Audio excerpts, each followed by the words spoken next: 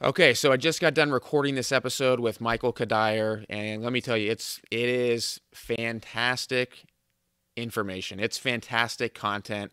You're not gonna be able to get this just from scrolling on Twitter. All right, this is insights from somebody who played 15 years in the major leagues and who had a lot of success. He talks about everything from how he went about dealing with insecurities and anxiety to making adjustments from pitch to pitch and scouting reports. It's phenomenal. So if you enjoy it, make sure to subscribe, share it with somebody. Here we go, Michael Cuddyer. All right, Michael, we're now live on the podcast. I really appreciate you coming on today, man. No, my pleasure.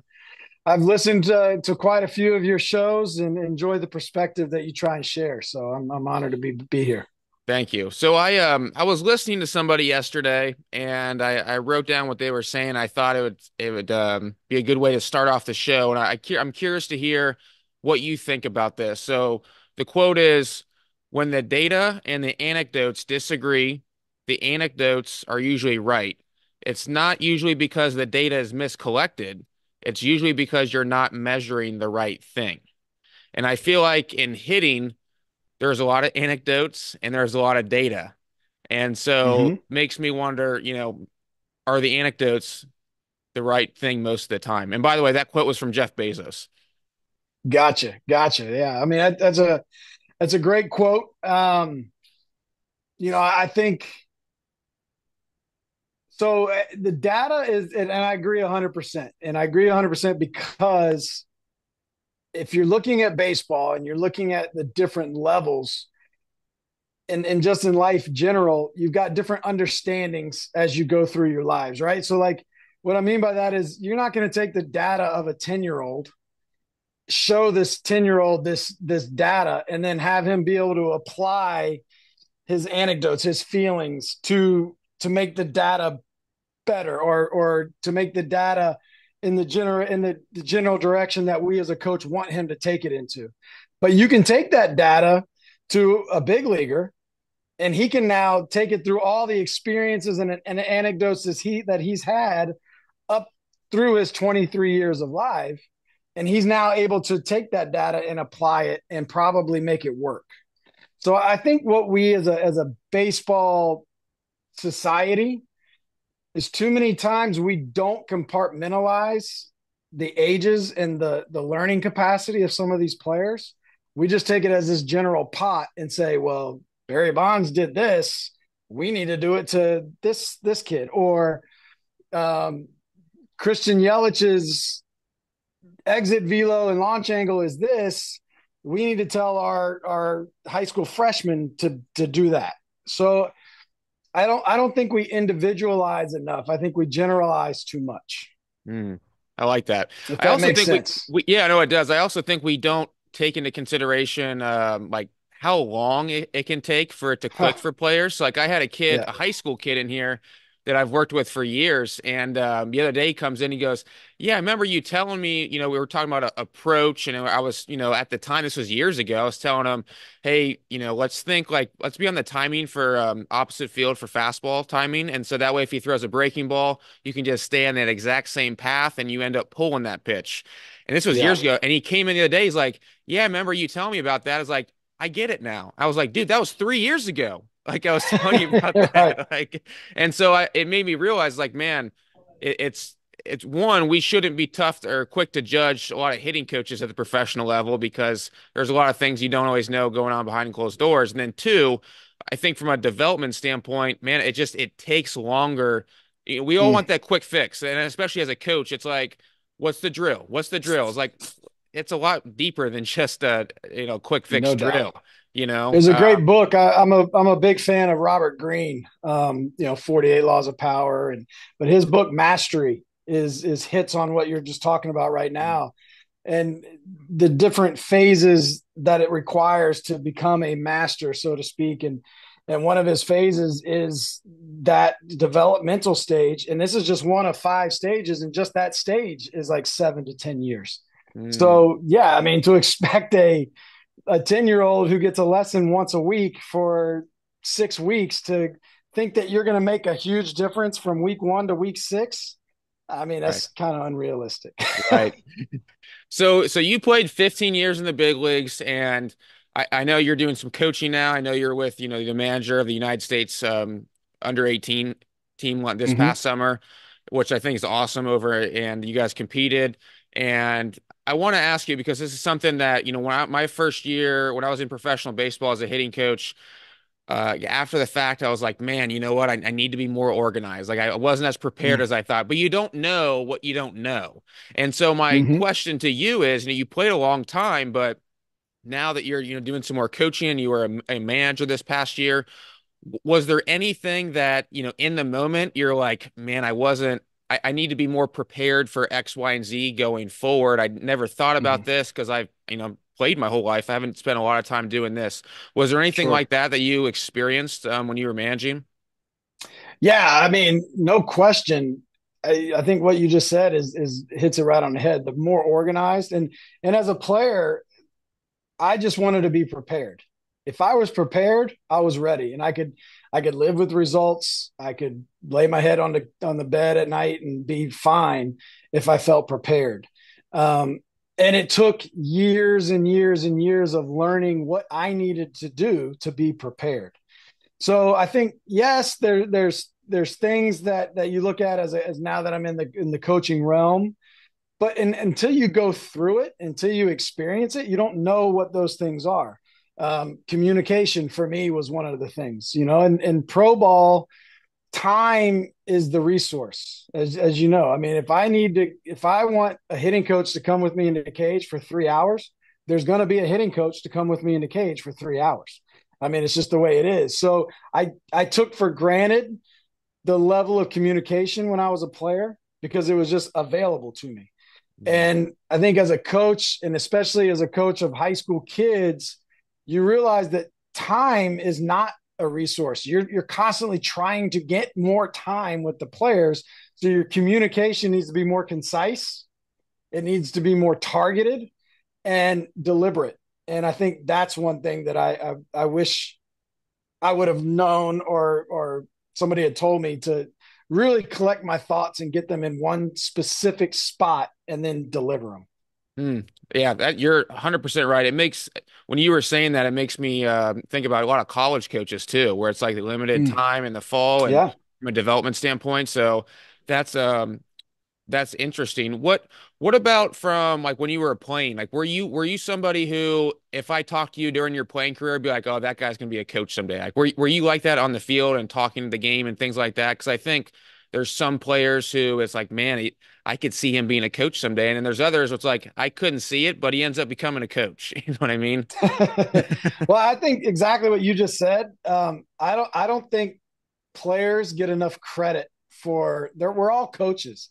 Hmm. We're all coaches of ourselves. I mean, at the big league level, there's not one player that needs a coach. Not one. They have them. You need other sets of eyes, no question about that. But none of them need a coach. They're all their own coaches. So I don't think players get enough credit for literally how much time they spend talking about the game of baseball. I think, and this is not any knock against fans or anything. We just don't have the access. But if there was a camera that could follow everybody, every player from the time they wake up in the morning to the time they go to sleep at night, or tracking their brain wavelengths, I'd say 80% of the time they're thinking about baseball. They're thinking about the game. They're thinking about their game, what they need to do, who they're facing that night, both pitching and hitting. That's all big leaguers do. That's the only thing they think about. And so, yes, to a long way to answer your question. I definitely people talked about me being a coach, and there's definitely people that you didn't think was going to be a coach that are coaches and great coaches. But it's because every single player has experience coaching, whether it's themselves or somebody else. What's something that you learned from like maybe just even a hitting standpoint, maybe like a tip or something from a teammate in your career, like that really you feel like helped you or just it made sense and helped you maybe that day or just for the rest of your career? Yeah, I mean, there's definitely many things.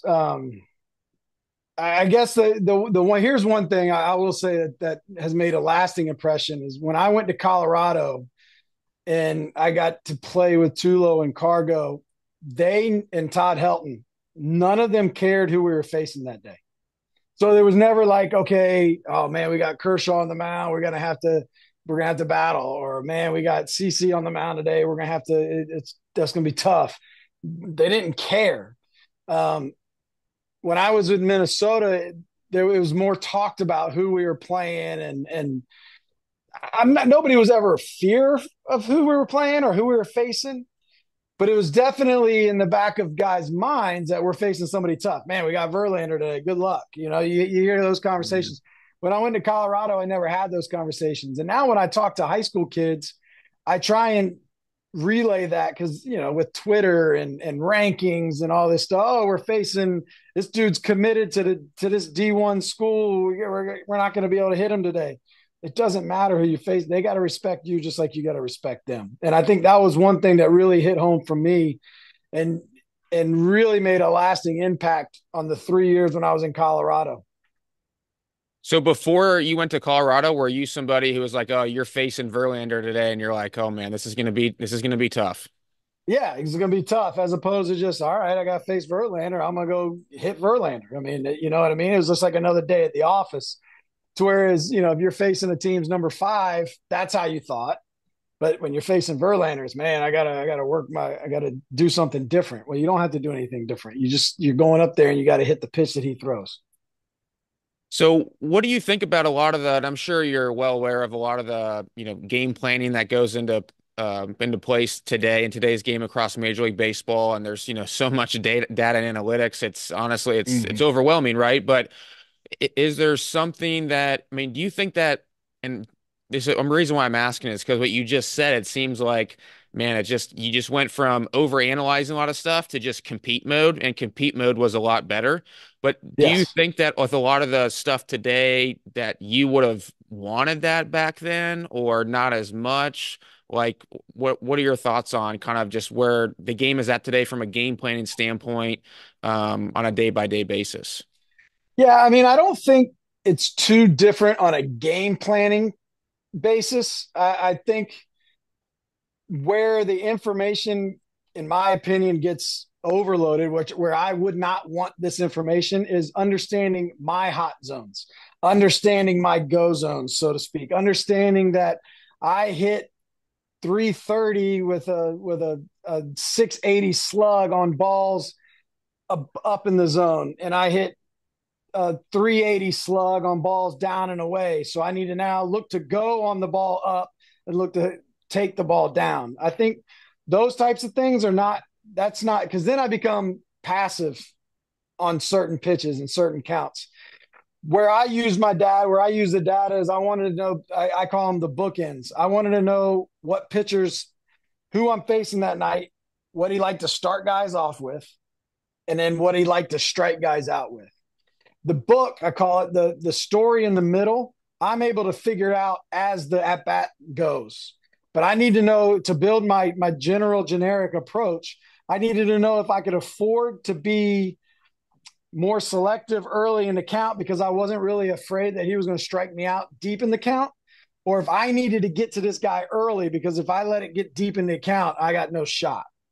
So that's how I game planned against certain pitchers and understanding what they were trying to do and what I needed to do to counter it.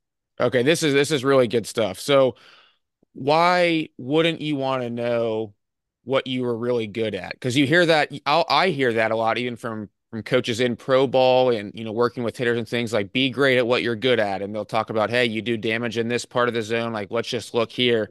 Why do you say I don't that wouldn't have helped me? Well, because the whole job of a pitcher is to throw the pitch that looks like it's going to be what you do well, and then it disappears. You know, I mean, the whole job of a pitcher is to throw that pitch that's going to be a strike for 58 or 59 feet, and then it's a ball, and now you roll over to the shortstop. In my opinion, the variables are too great, and the margin for error is too small when I'm only looking in one particular spot. Um, and if I know I don't do well on pitches down and away, then I'm inevitably going to swing at that pitch down and away, and I'm now not going to be as aggressive to the pitch up.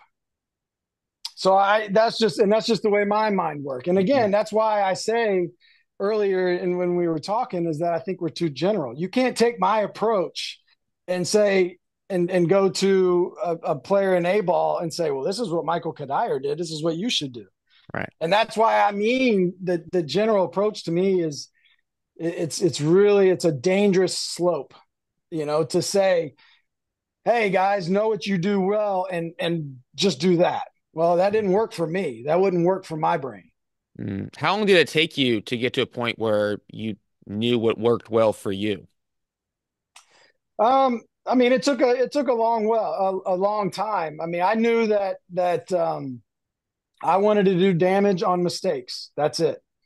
And when I say mistakes, a mistake can be a fastball as well. People think that every time we talk about, you're a mistake hitter, that it's only a hanging slider or a hanging curveball or something. Well, mistakes is that if a guy's throwing 96, sometimes it's going to come out at 93. That's a mistake. And that's the one I needed to do damage on. I never wanted to train at guys' best pitches and best stuff because I'm not going to hit that anyway. The reason that it's the best pitch that they have, they know they're going to throw it. I'm not going to hit that pitch. I don't care if I know it's coming. If it's their best pitch, I got no shot. So I always look for just mistakes. Mistakes to me, we're training the medians. Medians are mistakes. The spectrum, the end of the spectrum, I'm not going to hit those anyway. I'm not going to hit the ball that's way out of the zone, and I'm not going to hit the really tough pitch that's down and away at 89-mile-an-hour slider. I'm not hitting that either. Okay. You mentioned before that you wanted to know how the pitcher would, start you off and then also finish too. And then in between, it was kind of like, you knew what to do is what you kind of Mm-hmm. said, right? Can you Yeah. walk everyone through like what that means? 'Cause I feel like this is more like the art of hitting right here, where it's like, Mm-hmm. you know what I mean? And like I don't hear a lot of successful players, not to their fault of their own, but like talk about, really this game like approach and mid at bat and Yeah. it's the competing and things like that. Could you walk everybody through that? Sure. Well, I love what you just said right there because I think that's where we are as a baseball society as well. Um, it's not a science. Hitting is not a science. Swinging is a science. Biomechanics is a science. I can take somebody who's never swung a bat before and he studies biomechanics, and I can tell you how to swing a bat. But hitting is an art. It's an artist. Pitching is an art. Throwing is a science. Pitching is an art. So to talk about that, if I look at I could look at a guy's stat line, and if I see that, we'll call it, he's got 130 innings pitched, he's got a 4.5, 4.5 ERA. He's got 180 strikeouts, we'll call it 170 strikeouts, so a strikeout pitcher. And he's got 80 walks, so a lot of walks. I have to look early in the count to be aggressive. And as the count gets deeper, I'm just not going to swing anymore. Because number one, he's probably not throwing very many strikes deep in the count because that's why he's getting a lot of swing and misses. But it's also why he's walking a lot of guys because he's throwing those really tough sliders or really tough fastballs that guys can't hit, but they're not in the zone either. So you're taking. So that's one way I would build an approach. I got to be aggressive. And if I get to two, after like pitch 2 or 3 off of a guy like that, I'm probably just going to go into take mode. And if he strikes me out looking, he strikes me out looking. But there's a really good chance I'm going to walk. And I've got to understand now, and it's easier in pro ball. It's easier in pro ball because I'm getting 500 at bats. I can afford to be wrong in an at bat. High school, I get a hard time you're not really affording to be wrong in high school when you're only getting 70 at bats in a year. You know what I mean? So that's kind of how, if I'm facing a guy with the same numbers, but his walks are like 20, right? I know that he's going to throw strikes deep in the count, but they're probably going to be really tough pitches. And he's probably going to throw those balls that look like balls that end up strikes. He's probably going to have a lot of looking strikeouts. And so I need to be more aggressive in the count with 1, 2 strikes on me or when I'm down. Okay. I I hope that like makes a little bit of No, sense. that is that no, that's really, really good. I want to follow up though and ask you, you said something about, and you had said it because at the high school level it's a little bit harder, but you said, hey, if he strikes me out looking like he strikes me out, do you think more hitters would benefit from having that type of mindset? Not the mindset of like it's okay to strike out, but the mindset of like, oh, not expanding the zone in fear of striking out, if that makes sense. At higher levels, yeah, at higher levels, pro ball, um, Division 1, Power 5 conferences where you're getting 250, 280 at bats against that tough Friday night pitcher. Yeah, I definitely think it would benefit. At high school, you're not facing those guys that are that nasty all the time. It might be nasty to you, but I mean, they're not really in the grand scheme of things that nasty where you have to have this really in-depth approach. In high school, what I tell most kids in high school is look middle and let it fly. Mhm. And, I mean, if you look middle and we're not looking at particular parts of the zone, chances are those pitches that are AWOL, which is most of the balls of high school pitchers, you're going to take them anyway.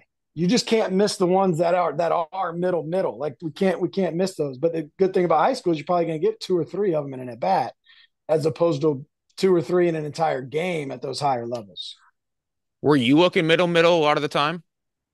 Early in the counts, yeah. If I was aggressive, if that bookend told me I needed to be aggressive and I needed to get this guy when those first two or three pitches, yeah, I was looking middle, because that allowed me now to, if I was going to expand, I'm expanding in the strike zone.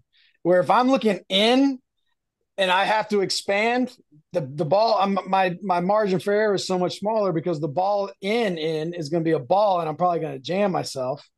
And the ball like middle outer third, I'm probably going to take, which is a strike. So Your yeah, early in perception the of the count, zone, yeah. correct. Yeah. So when I needed to be aggressive early, it was middle, and I sat speeds often. I didn't sit pitches because I never wanted to sit shapes. I Mm. wanted to sit speeds. So for instance, if you hear a guy say, all right, I sit slider, right? Sit slider right here. Well, I didn't want to sit slider because I didn't want to get fooled by the backup slider, the hanging slider. But I did want to sit slider speed. So the way I sat into my hip, the way I was ready to be aggressive to the ball was at about an 88 mile an hour clip as opposed to a 96 mile an hour clip, if that makes any sense again, too. And if I'm sitting, if I know a guy's got, if I'm facing Barry Zito and his curveball 79, I'm sitting at about an 83 mile an hour because now I've got a better chance of hitting. I don't know what he's throwing. So I got to give myself the biggest margin of error to be able to hit these pitches that I'm going to commit to. So I always set speeds as opposed to pitches. Again, I don't know if I'm articulating it well enough. No, so just to clarify, so for example, you gave the example of the slider, and you said you wouldn't Yeah. want to sit the shape of the slider because if he hung a slider, then you wouldn't have seen it the same way. Correct. Then I wouldn't have exactly. If I'm looking slider, and typically this guy throws the slider that starts on the outer third, ends up on the outer half, and he throws that backup slider that we all jump on, and it starts on the inner half and ends up right down the middle, and we're at TV screaming, "How did you not hit that?" I wanted to be able to hit that pitch. And if I sat shape and especially if I knew what that guy's slider looks like, and he comes out of the hand as a hanger, typically you're going to get fooled and you're not going to hit it, at Mm. least for me. So that's why I wanted to sit the speed, because if I'm sitting 87, his slider is 85, and it comes out and it's hanging, it's not going to surprise me, and I'm going to be on time, and I'm going to hopefully be able to do some damage on it.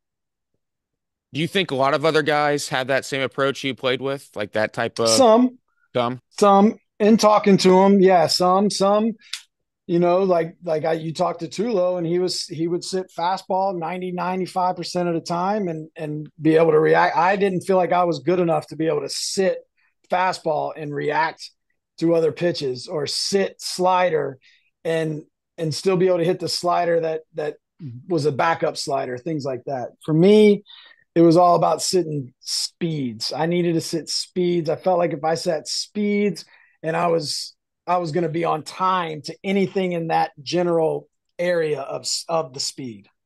How often would you auto take a pitch? Like, let's say you feel the game like speeding up on you. Maybe you're not picking up the Mhm. ball very well. Like, there's a lot of different things that could be going on. Would there be times when you would just, hey, even if it's right down the middle, it doesn't matter. Like, you're taking it less than two strikes. Would you ever do that? Less than two strikes? Not many less than two strikes.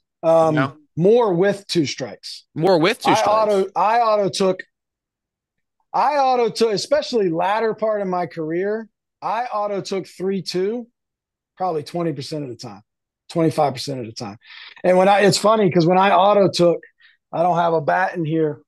Um, I would take my index finger and put it behind the handle. That way I could not swing. Because a lot of times we might tell ourselves to auto take. We might say, okay, I'm auto take, but it looks good. So you go after it anyway and you end up rolling over or you swing and miss because you weren't in the mindset to actually hit. So I would physically put my finger behind my handle, and if I swung, I would break my finger. Wow. I've And never heard anybody say that. I would do that, like I said, especially latter part of my career. And if I knew, and that's the other thing about pro balls, we know these guys, we know the pitchers, we faced them, we've got track records, we know if they're going to try and prey off of my aggressiveness or not. And so yeah, 3-2, I did that often. Why in the latter part of your career? I started learning more. I started having more wisdom, learning that I start, chasing balls. And I know that this dude's slider is nasty. He's going to throw it to me here 3-2. It's going to look like a strike for about 59 feet, and it's going to be a ball. But I didn't trust myself enough to know that I would take it. So that's why I would do that. Man, that's so cool. Did you just think of that on your own of putting your thumb behind so you couldn't swing Yeah, putting that index finger behind or there because index I knew I finger? wouldn't be able to swing. Yeah. Yeah. Wow. That's interesting. That's interesting. I want to talk a little bit about kind of your own development throughout your career. I was listening to you, and I know I mentioned this to you before on when Sheets did a podcast with you, Jeremy Sheetinger, who does a great Mm-hmm. job, by the way. And you had mentioned a couple things that I actually, when I heard that, I recorded a video myself saying those things, and I sent it out to some of the players that I hit with because I thought it was so impactful. And I'll tell you a quick story. So after that happened, I had a kid in the other day, and I was, he's in his junior year, he's getting recruited, and he's nervous, he's doubting himself from time to time. And I told him the story about how you would stay up till 6 a.m. in the morning, Mm-hmm. and 2005. right. So you didn't have to go to the park and everything like that. And I was like, here's a guy who played 15 years in the major leagues, like was an all-star, and he's doing this. Like, so I get it, you're anxious, but like just know guys at the highest level, same thing. And he goes, Mm-hmm. man, that's so good to hear. And you just looked, his shoulders just, you know what I Yeah, mean? the When he weight. heard that. And so would you mind sharing that? Because I think that would, it's so beneficial, I think, for myself included to hear players that, even at the highest level, like the human factor and the human element are still at play. Yeah, no doubt. So there's a country artist, Zach Bryan, who I'm a big fan of, and on his latest album, he's got a poem where he talks it, but it's to the music. But the name of the poem is called Fear and Fridays, and there's a line in that poem where he says, "I rode the fear, even though I was afraid every single time." And that I know that to me talks to every player I've ever played with, and it surely talks to me from me. There wasn't a game where I wasn't nervous, anxious, insecure. Um, do I still have it? That there was never a moment, and that's okay. That's okay to think that. It's okay to have those doubts and to have those insecurities, but you've got to let them go. You got to process it, understand it, and compete anyway. And that's where I kind of felt like I was now putting on my Superman suit, was when I knew I had those fears, but you know what? I was still going to go out there and compete. I was still going to go out there and dominate. I was still going to go out there and fight. I wasn't going to let this fear make me crawl into my turtle shell and let you just beat me because I was scared of you. I was going to be scared of you and beat you in spite of that fear. And I learned that in 2005, the story you're talking about was the first time I really had a chance to play every day, no strings attached. Like, you're the third baseman, you run with it. And I let the fear of losing the job really affect me. And I ended up losing the job. um, I started off slow, started off making a few errors. I think I had 3 or 4 errors in the first week at third base. I think I was hitting low 200s going into the May. And yeah, I did not want to go to the park. It was not fun going to the field. It was just going to be Groundhog Day. I was going to feel the tightness in my chest. I was going to be afraid that I was going to lose my job. I was afraid I was going to go 0 for 4. I was afraid that the ball was going to be hit to me. I was going to make an error. And all of those things happened because I was afraid of it. And I was putting so much pressure on myself to succeed, and so much pressure on myself to have good numbers and have good results. So I couldn't control any of that. The only thing I could control was the mind frame and the mindset that I was in going into the park. So that offseason, 2005, 2006, I made a conscious effort just to now be the best teammate I was going to be, because I could control that. I could control my attitude when I got to the field.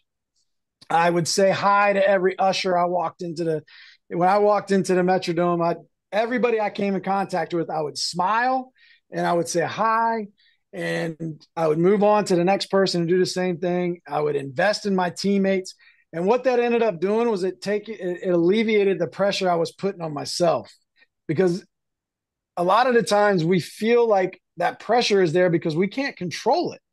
We can't control those results. So yeah, we are anxious, but I can control whether I'm going to be nice to you today or be a good teammate. I can control that and I can prepare for that.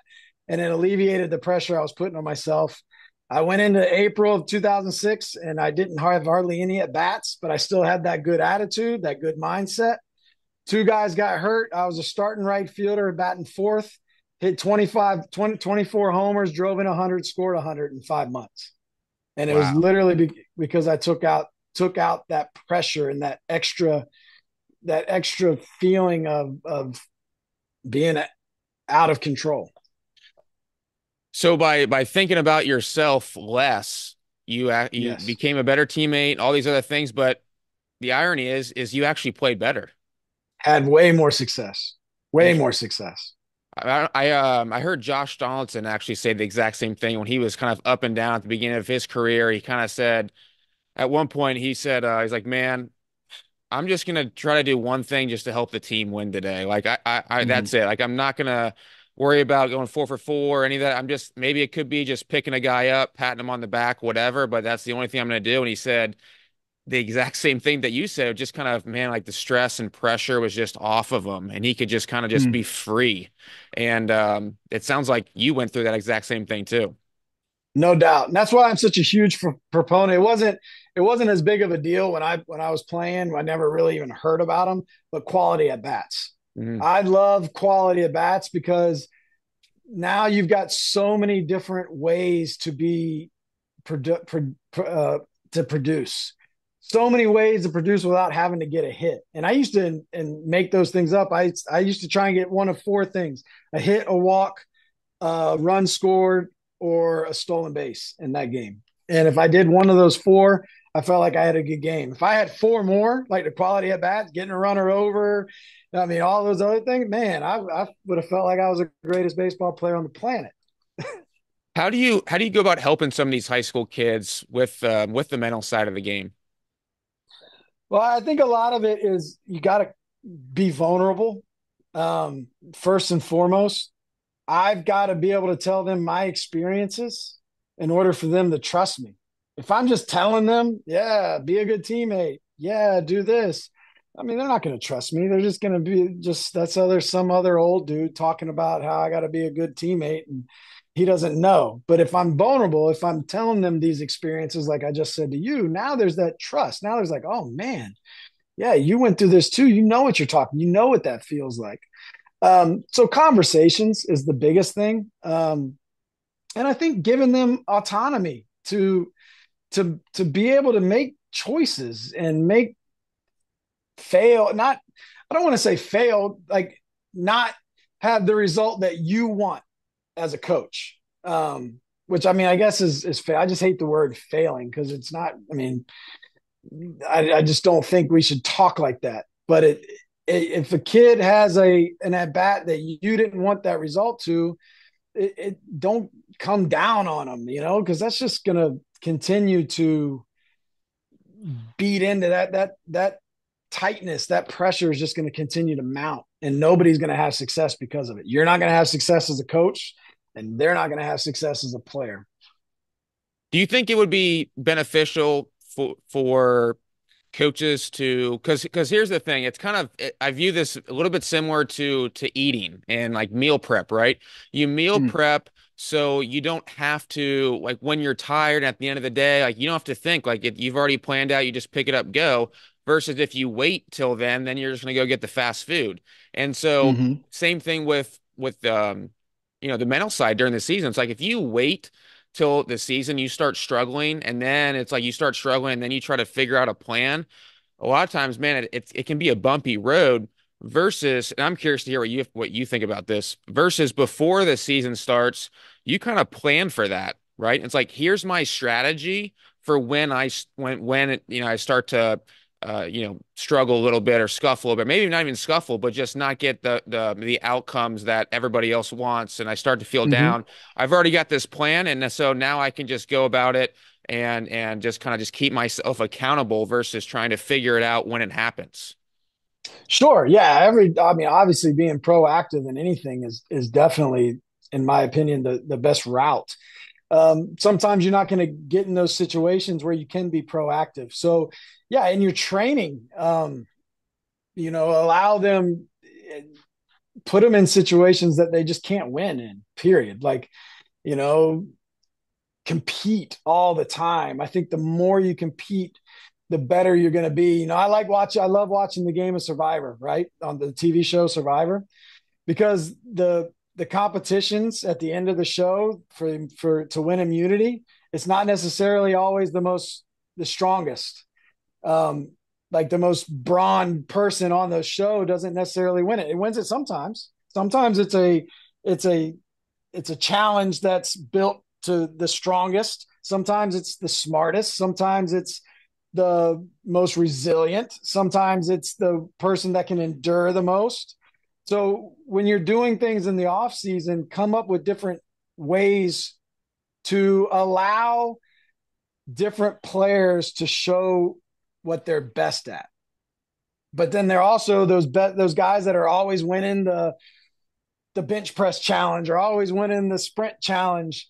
Those guys need to fail. So you need to come up with a challenge and a conscious effort to allow the teammates that are smarter but smaller win.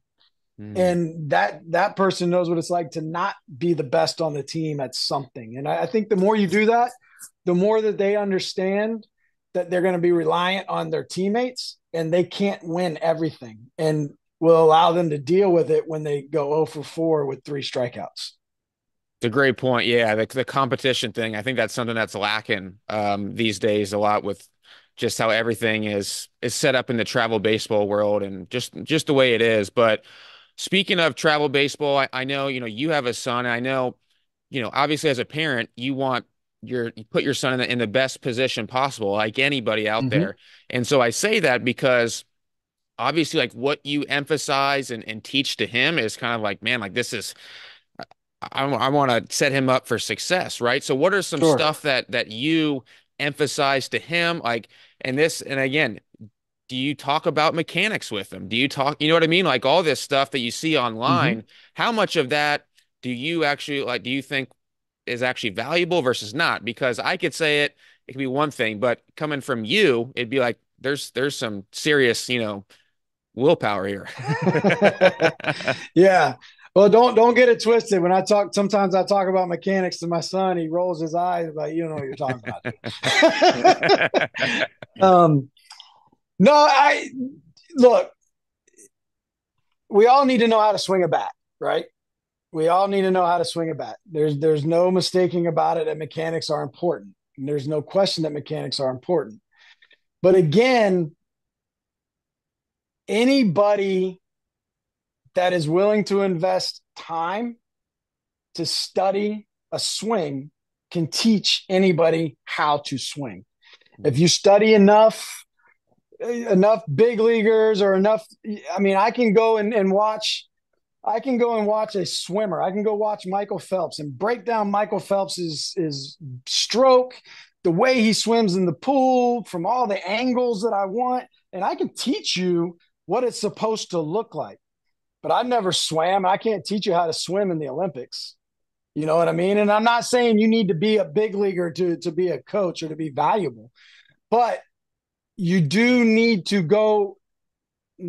The game of baseball is not played in a 12 by 40 cage or 12 by 50 cage. So at some point, it needs to branch beyond what it looks like off of a pitching machine or what it looks like off of flips or what it looks like off of throwing. And in my opinion, and what I do with my son is oftentimes he will go and hit with a buddy and no coach around. Not even you? I don't go there. Not I. Now that he's 15, I would say 70% of the time I'm not around because he needs to figure out everything on his own. Now I'll come in around and I'll throw him BP once a week and we'll talk and do some things. But if he can't figure it out, then what am I going to do? I can't do anything for him in the box. I can't hit for him. Trust me, I wish I could. There's a lot of these 80-mile-an-hour throws that I would be banging. But I can't. So eventually you've got to let the player, you've got to teach the player. Sorry. You've got to teach the player how to coach themselves. And if you're doing it right and they come in for you and they come in for their hour lesson, if you're doing it right, you shouldn't have to say you're just the BP thrower for an hour. If you're doing it the right, in my opinion, if you're doing it the right way, because they should be able to take a swing or a series of swings, not a swing. I don't want to get that twisted either. Just because you take a bad swing doesn't mean it's bad. Take a series of bad swings or a series of bad results. They should be able, if you've done it right, and depending on the level, I'm not saying a 7-year-old should be able to do this, but they should now be able to collect their thoughts, collect their feels, and be able to make the adjustment in a cage setting. Did you help guide your son to that point? And like, how long did that take to get to that point? Yeah, and it takes a while. What I like to do, the method that I've kind of adopted, and if like I got some college guys that come in and if they have something they want to work on, we work on it. If they just come in, I had a buddy ask me the other day, you got some college guys come in, are you helping them work? And I'm like, no. Like, what do you mean? I'm like, they don't need any work. They don't need any help. Like, they got a really good swing. I'm looking at them in a 50-foot cage. It looks great. So I just throw them BP. I don't need to say anything. But the ones that do say they come in and be like, man, I need to work on my path. I don't feel like my path is right. Fall this year, I was getting beat and I was popping it, whatever the case may be. We'll get it to where we'll work on some things. And if they have a really good swing and they say, that one felt right, I'll have them take about 30 seconds and just feel the points in their body, what it felt like. Close their eyes. They feel what it felt like in their right butt cheek. Feel what it felt like in your hamstring. Feel what it felt like in your back rib cage. And then once they feel like they've got a grip on that, they get back in the cage and try and replicate the feel. Not the swing, not the result. They try and replicate what that felt like. If they're able to do it again, same thing. We step out. They go through what it felt right. If they take a bad swing, I immediately get them to recall those good feelings again. I don't let them marinate on, man, I felt like I flew out, or I felt like I collapsed, or I felt like I pushed. They're not allowed to marinate on that. It's literally, let's recall what that good feeling felt like. And the goal is not to have a series of bad swings or bad feels. And once they've kind of gotten that understanding, they're able to do it on their own. Well, then what am I? I'm no use. I just throw BP. Hmm. Would your advice be to coaches at the high school level to have a similar approach? Yeah, and again, it's tough at the high school level in a season because you don't have time. I don't have time. You don't have time if you've got 16 hitters on your high school team. You can't take 10 minutes on one guy while the other 15 Right. kids are just kind of twiddling their thumbs. You know what I mean? It's if you have one kid that you feel like you need to work with and you're willing to spend 30 minutes before or after practice and they are too, then yeah, 100%. I think that's a tremendous approach. But I also understand that that sometimes isn't readily available. Last question for you. Who do you like? Who are some people that you think, I want to say do hitting the right way, but like emphasize the points that you agree with. And it doesn't have to be like necessarily even online, but maybe like a coach, that you've had throughout your career, or just like who do you think like should be some people that coaches who are listening to this should listen to more? I mean, that's a great question. I'm probably going to answer it a little from a little different angle. Okay. I think the first thing that you need to do as a coach, or you should do as a coach, I'm not going to say you don't need to do anything, that you should do as a coach is understand your belief system, understand what you want your players to accomplish, because what that allows you to do is build a filter system within yourself, in your brain, in your mind. Hmm. There's a lot of information out there, and I watch a lot of things online. I've seen a lot of coaches. I've had a lot of coaches. I'm able to see the coaches on a professional level. I'm able to see coaches on a college level. I'm able to see coaches at a youth level. And I'm able to pull valuable things from every single one of them. But I'm also able to see something and allow it to filter out and be like, nah, this ain't it. But I'm also not holding judgment on that person either, because it might be it for whoever it is they're teaching. Hmm. It might be it for that student. We don't know context of a lot of things, especially online. I mean, we see a drill online. It might have been the only 3 times that person have ever done that particular drill in their entire lives, and they never did it again. But we're going to hold that as like, that's the drill that this person that created, that made this person who it is. I tell this story quite a bit. When I was in Colorado, I had like a tightness in my lat. My back, my right lat was sore, tight. I could never loosen it up.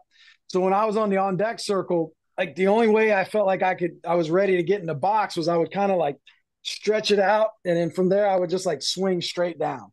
Had nothing to do with what I was about to do in the box. Had nothing to do with my swing. It was literally because that's how I felt like I was going to be able to stretch out my lat before I got in the box.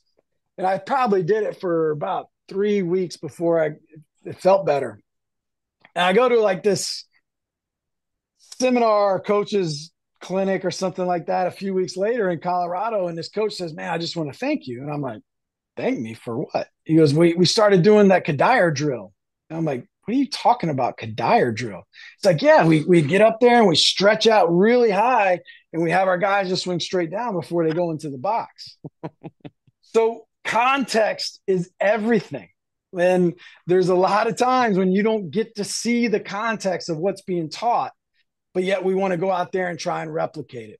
And that's why I say it's really important to build that filter system within your own mind of what it is that you actually want to accomplish with your hitters.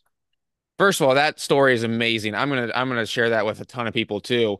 But to follow up on the belief system, so is the system something that you like you believe in wholeheartedly. Like it's something you're not willing to begrudge on. Like you're not changing Mhm. your thoughts or feelings on that. Is that what Yeah. you mean? Yeah.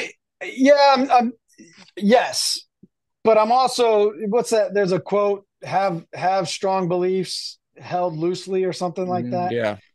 Yeah, I mean, have your belief system that you're going to fight, but you're also going to be open minded enough where you can change your mind, and you're allowed to change your mind, and it's okay to change your mind.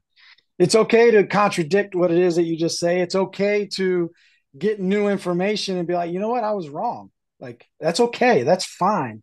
But yes, you have to also have these beliefs. Like, for instance, I wholeheartedly, firmly believe that the engine of your swing is your, if you're left-handed, it's your back left hip. And if you're right-handed, it's your back right hip. And you've got to coil into that, and that's where that generates, and that's where it starts, and that's where I start with hitters. But at the same time, if somebody's able to tell me something else and show me something different, that, God, that makes sense. I've got Mm. to be also willing to understand that and move into a different direction. Or if it's not clicking with this particular hitter, I got to figure out a way now to get it to where they're generating it from where I think they should be, but they're not getting it with the way that I'm explaining it. So I got to figure out another way to articulate it. And that's where you start being able to pull information from other people and throw it through your filter. Man, that makes a lot of sense. Does it go with what I believe? Yes. Okay, now I'm going to introduce that to this player. But Mm. if I see that and it doesn't really go with what I believe, well, now I'm able to filter that out. I'm not going to bring it to my player. I'm going to look for something else, another way to get to Gotcha. him or her. It makes I don't know if you ever heard of this guy named Paul Graham, but he started this company, or it's called Y Combinator. It helps more the most amount of it's helped start up the most startups of all time. And and so anyway, one of the things he was saying one time is, you don't read books to acquire information or knowledge. And I was like, okay. And then he said you read books for to start a bonfire in your brain of new ideas. And that's why you read Mm, books. And so mm-hmm. it kind of you saying that right there made me think about it too. It's like, yes, someone maybe have a different opinion, but maybe they say something or do something and it sparks an idea for you Yes, in your own coaching career. So um, absolutely. well, first of I, I buy all the gimmicks. Like, I buy yeah, them all. I mean, I do. I buy. It could look like this thing doesn't. There's no way in the world this thing works. I buy it. I swing it. I do it. I use it, and then I either introduce it to players or I throw it away. And that's the thing. It might spark.